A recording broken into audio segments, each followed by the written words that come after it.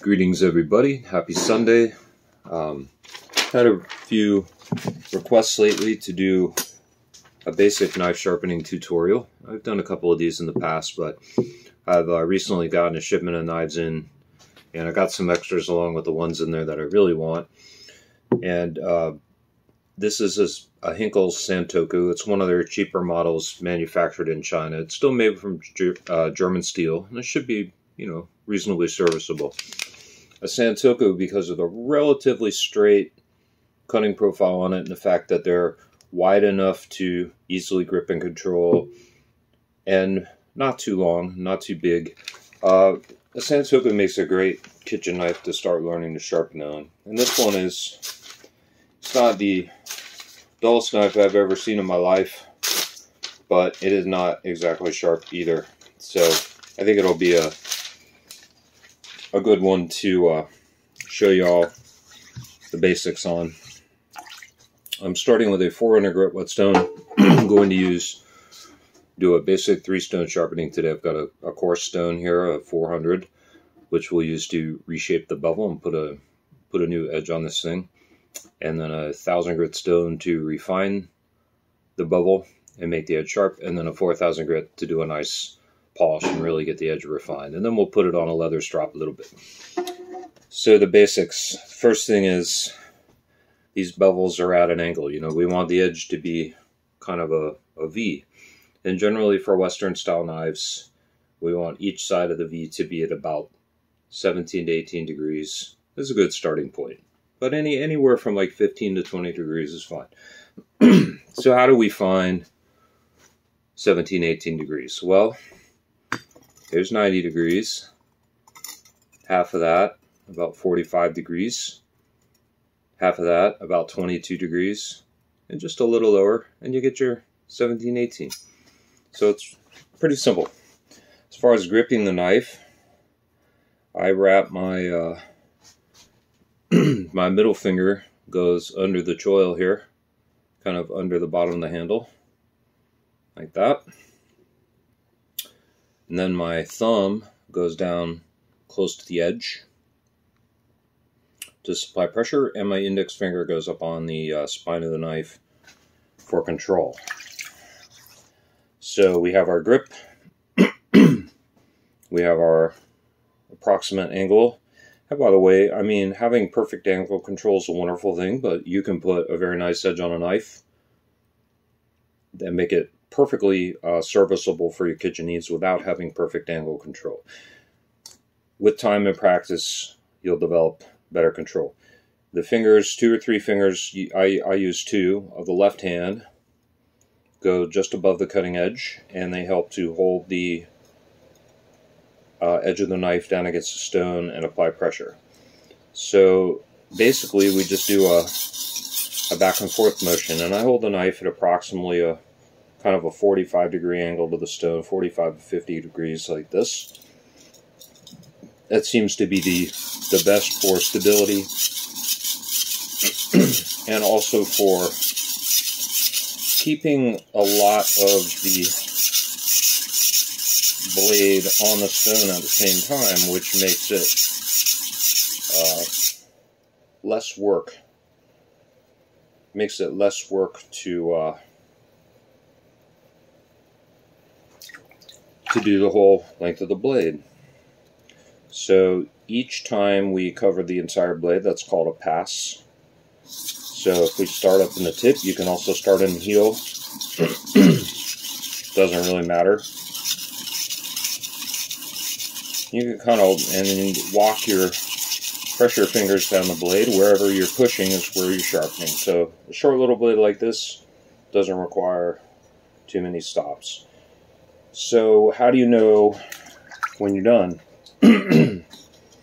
Well, you know when you're done when you've raised a burr. So we're sharpening the underside of the knife. When the top side of the knife, when we feel a metal wire burr wrap around the edge all the way down, then we're done. And typically, when you're dealing with a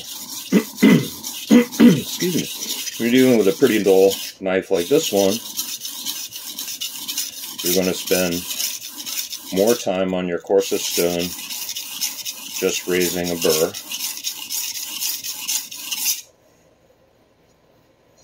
And then once you have a burr all the way down, then you flip the knife over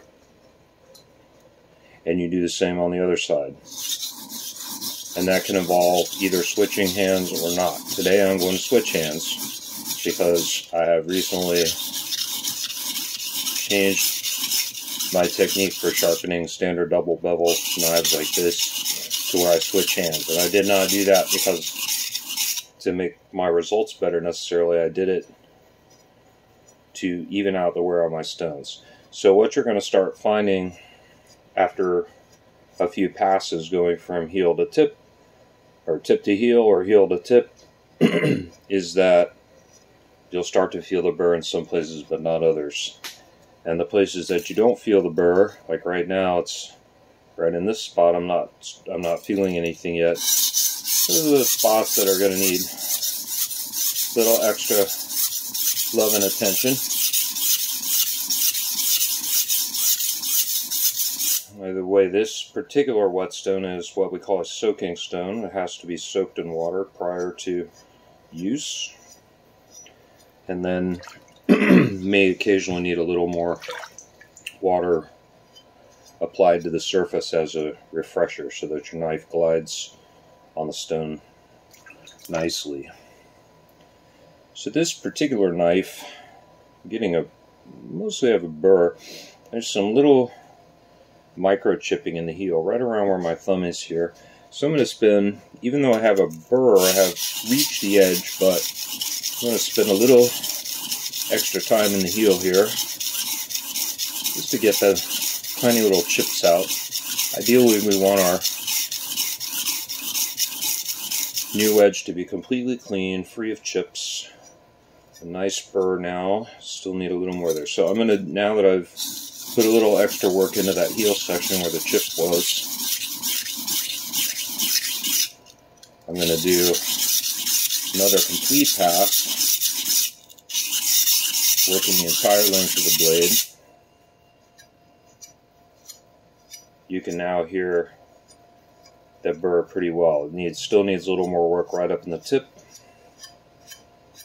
Heel's good. Let's see how our chip is doing. The chip is almost invisible now. I think it will come the rest of the way out when I do the other side of the blade.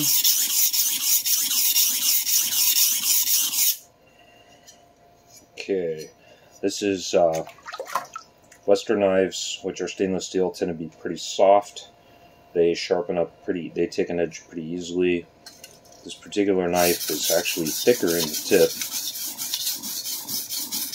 which is why it's taken me a little longer to reach crispy burr nirvana right at the tip of the knife. But got it now. You can hear the sound of my thumb dragging across that burr. If I repeat this on this side, you don't really hear that. You hear the difference, and you can feel it. You can absolutely feel that.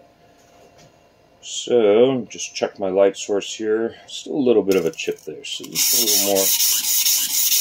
little more in heel.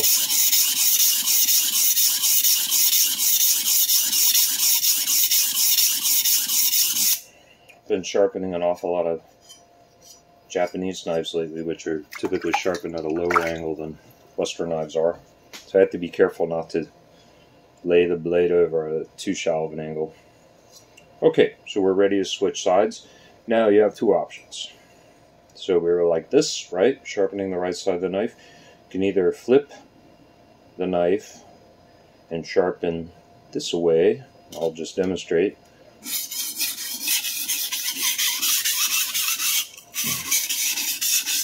Like this.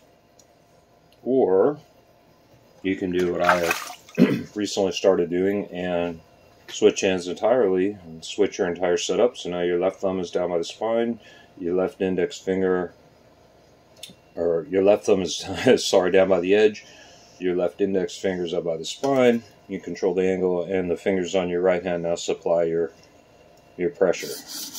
This is very much my my dummy side, and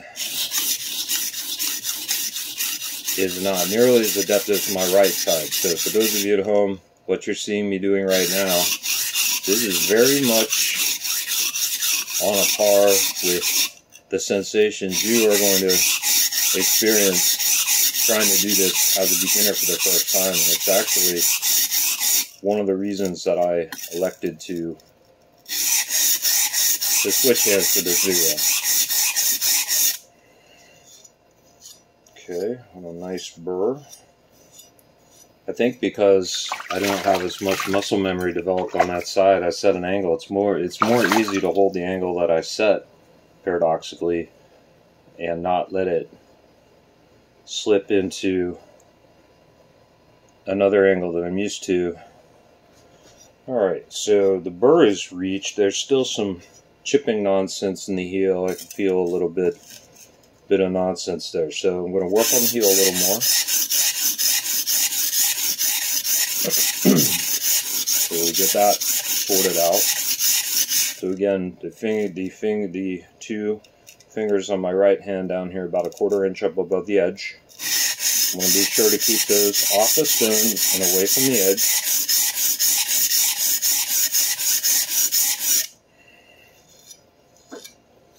Now you can hear we have flipped the burr. It is, need a little more right in the tip.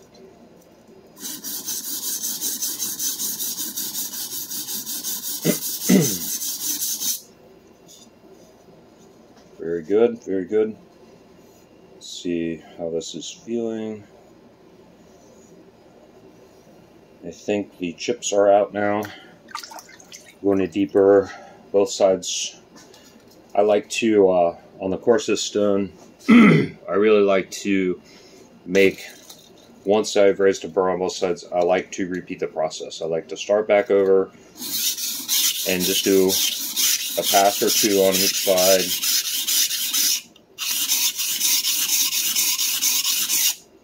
Make sure that I flip the burr all the way down. I have. Now we go back to the other side, repeat the process. You really want to know that your burr is completely switching sides. This side now is where I have to take a little more care. Setting up, make sure I've got everything aligned properly. The right side, it's all muscle memory. I don't have to think about it. Do it in my sleep. This side, very much like what those of you who have not done much or any freehand sharpening like this will be experiencing when you go to try it yourselves. Alright, so I think we're about there. So just a tiny bit of gentle deburring. This is not absolutely necessary at this stage, but when coarse stone leaves a pretty big, snarly, nasty burr on the side of the edge. And when I go on my next stone, I would rather not cut into the stone by having that giant burr there. So here's what we've got so far. There's not really any polish going on, so you cannot really see the edge very well. So usually, this next stone, I usually just put it right flat down on my towel here, but I'm going to use this brick to give a little elevation so it shows better on the camera. So set it right on the brick. Very nice, very nice. All about that cinematography. I'm still learning. This is a Suihiro Debato. Whoops. Let me get a towel for this. Hang on. I don't want the stone sliding around on the brick. A moist towel. Fortunately, I have a towel of about nice size floating around right here. Here we go. Stone will now not slip. So a red brick. You don't need anything fancy. Get yourself a couple of good, decent whetstones. This one is a splash and go stone, so it doesn't need to soak. Good. Now no slippage. Perfect little, perfect little pedestal here. So now we just repeat the procedure. We set our angle Start at the heel, start at the tip, it doesn't matter. I've been starting at the tip lately. And off we go on the 1000 grit.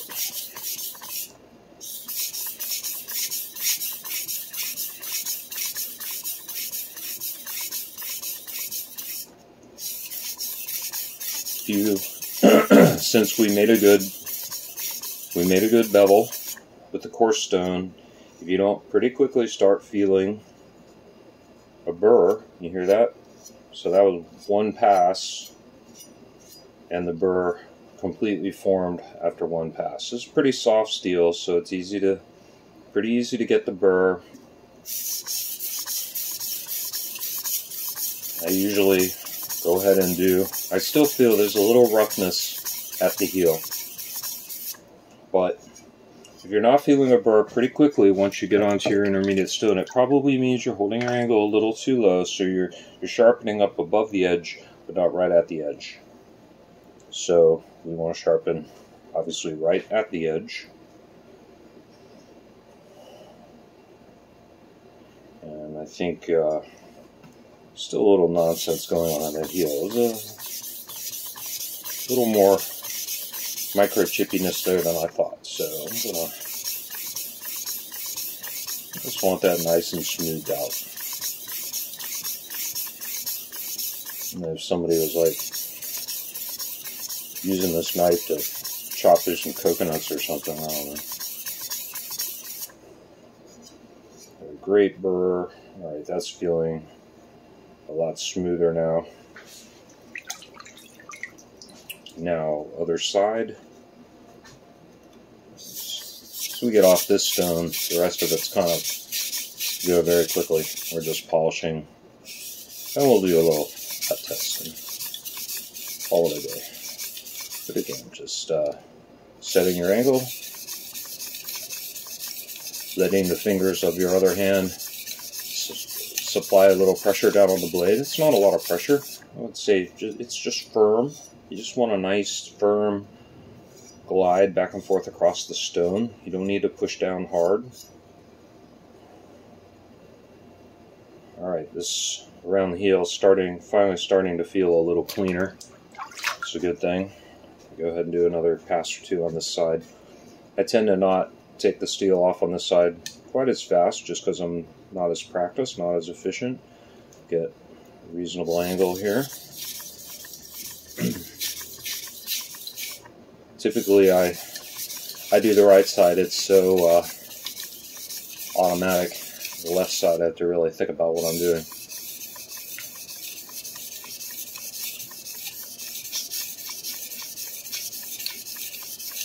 This is a 5th or 6th knife now I've sharpened switching hands, so I'm getting a little better at it. Okay, we have the burr all the way down. It's starting to feel better. There's still a little nonsense at the heel. If I weren't on camera, I would probably go back to the coarse stone and do a little more work in the heel. But I'm not going to. We're going to get this thing pretty good. So again, real gentle deburring. This is just basically no pressure. Just doing at the sharpening angle. All we're doing is refining that burr off the edge a little bit before moving on. And I really prefer not to switch hands for the deburring, and I'll demonstrate that on the next stone. I'll show you how I deburr. But it really boils down to what you're used to and what's comfortable for you. Either way works. So now we have the Suihara Dabato 4000 grit, another splash and go stone, which means no soaking needed. We just splash some water on it and off we go. I'll clean these stones later. You want to clean your stones after you use them. So this will give us a good polish on the edge, and you should, I'll hold it up to the camera after we get off this stone, and you should be able to see that. That the edge is nicely polished, clean, lovely, beautiful.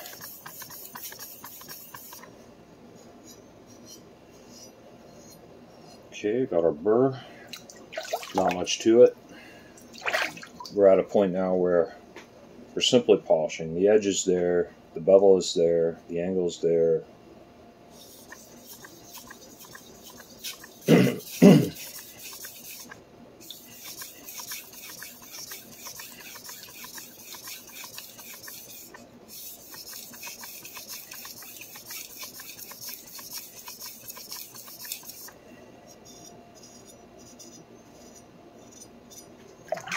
Almost through. Let's do one more pass on that side.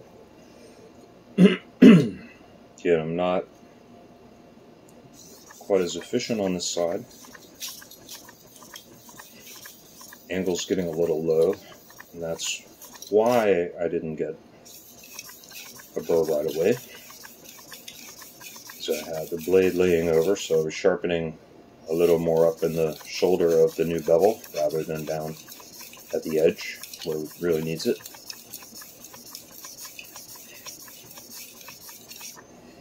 I'd start using this brick more often. It actually feels pretty good having the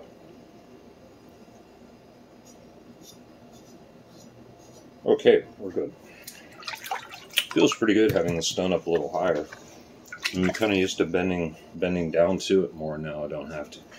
Okay, so now I'm going to show you the way that I typically deburr when I'm not switching hands, and I think you can probably let me dry the knife off a little bit. You'll be able to see now there's a nice shiny new edge there. The 4000 grit stone does not give a mirror polish, but it polishes the steel enough that you can definitely see where you've been. Okay, so again, holding the same grip, holding the sharpening angle. We're just, this is the beginning of the stropping process. And the reason I don't like to switch hands for this is that I do this stage of the operation just like I do the stropping. And when I strop, I don't switch hands. So this is just very light strokes with the edge of the knife trailing. And this is all about cleaning the burr off the edge and just really refining and cleaning that apex of the knife. This does not take very long. Once you have a knife reasonably sharp,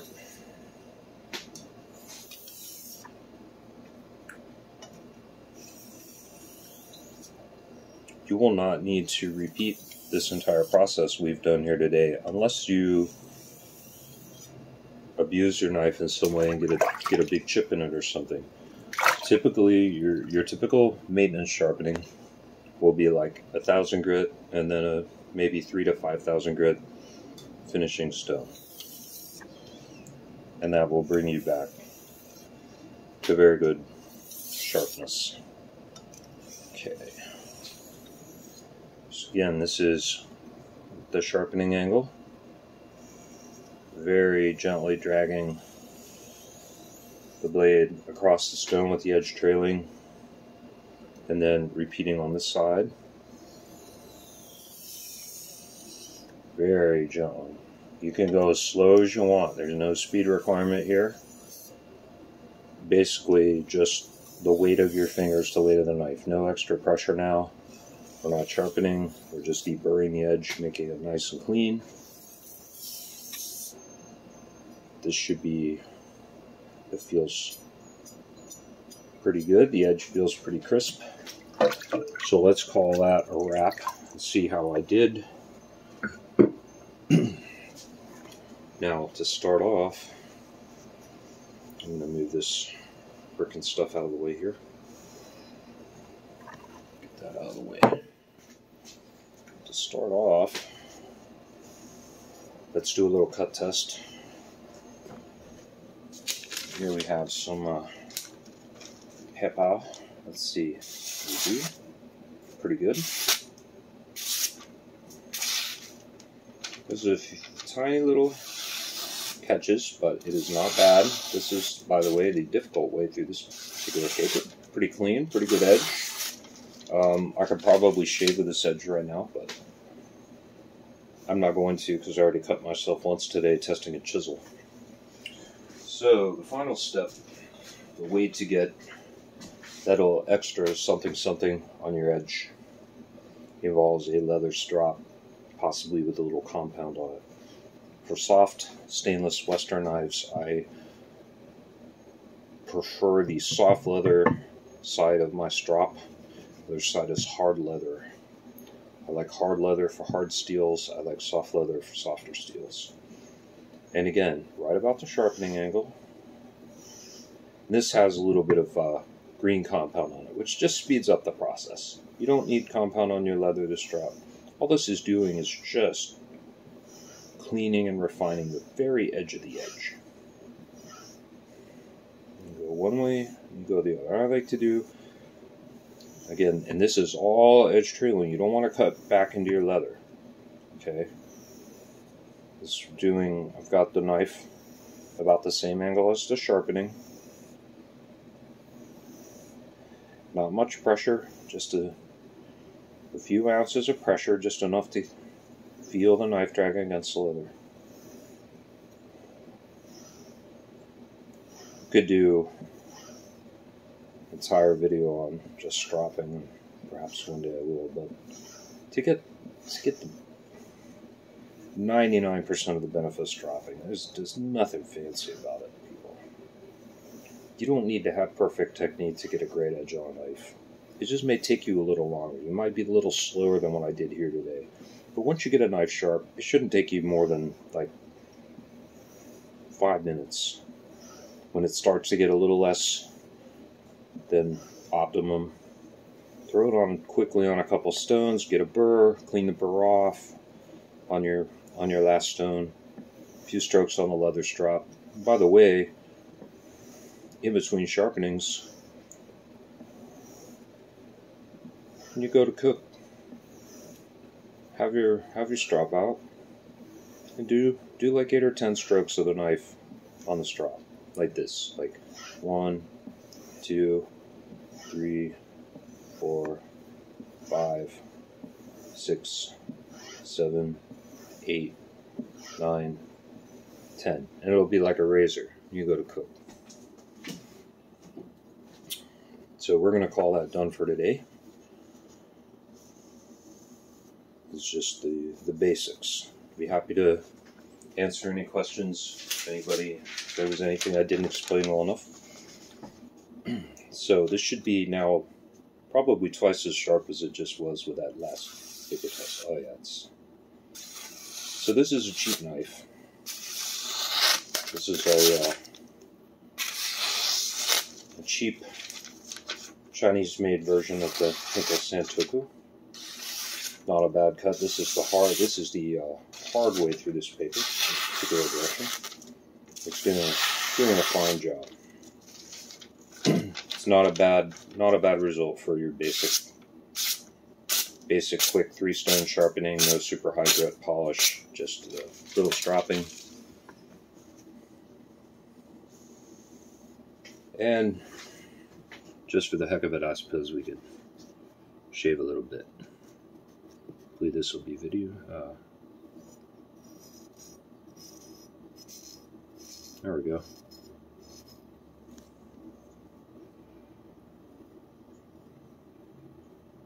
See the hairball there. There it is. Pretty good. Pretty good little shave there. So that's it. That's how we do it. That's how even your basic, inexpensive stainless steel Western kitchen knife, whether or not it's shaped like a Japanese knife shape, but it's made to Western standards, soft stainless steel, blah blah blah. You can get it very, very sharp. If I had some veggies right now, we'd go, and it'd be awesome. So you too can have your knife just like this, just as sharp, with just a little bit of practice, investment in, just the basic things you need to learn to sharpen, and a little bit of practice, and all your kitchen knives can be like this all the time, that you can shave with if you want to. And hopefully you won't want to do that too much. But when you can shave with it, it will cut your vegetables and stuff very nicely. So I'll sign off for today. Hope you all have a great rest of your weekend. Catch you next time.